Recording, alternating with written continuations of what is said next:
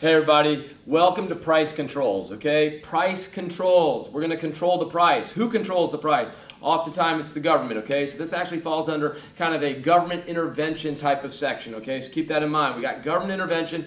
We're going to control the price. We know that when we don't control the price, the market has this nice way of finding the equilibrium price. But sometimes the government, sometimes for bad, sometimes for good, it's kind of arguable, they'll come in and they'll control the price. So there's two types of price controls. One is called a price floor and one's called a price ceiling. Price floor is a price minimum. Price ceiling is a price maximum. This video is about price ceilings, price maximums, okay? So price ceiling is a price maximum. Now, what we're going to be talking about normally is binding price ceilings, but I also want to talk about non-binding price ceilings, okay? Non-binding price ceilings is when the price ceiling is set and it doesn't bind the market, it doesn't change the market at all. A binding price ceiling is a situation that when we set it, it binds the market. It doesn't let the market get where it wants to get. To understand that better, I want us to look at these two graphs, okay?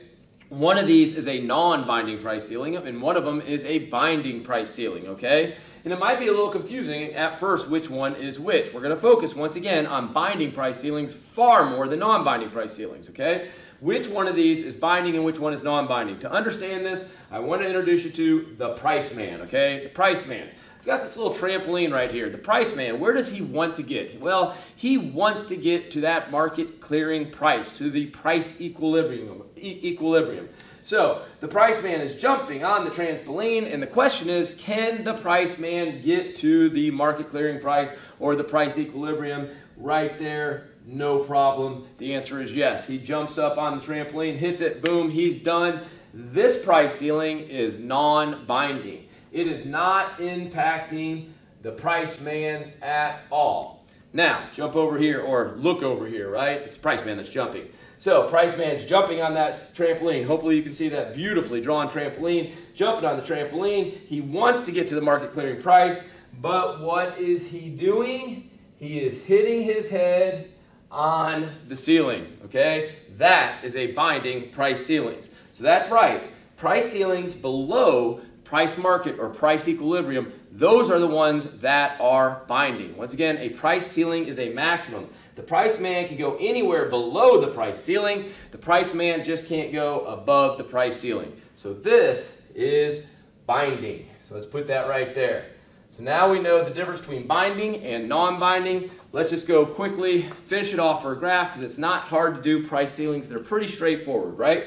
So I've got a supply curve, I've got a demand curve, and for some reason the government, once again, maybe for bad, but maybe for good reasons, they're going to come in and put in a price ceiling.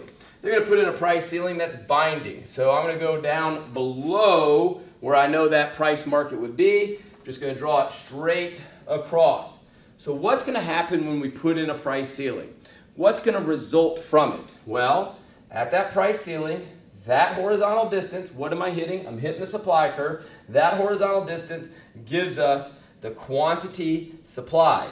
And at that price point, this horizontal distance gives us the quantity demanded. Now, understand, we put price ceilings in oftentimes trying to help out people who just don't have the money maybe to buy basic or necessary goods. And lower prices do get demand to go up. The problem is they drive supply down. They decrease supply or the quantity supplied.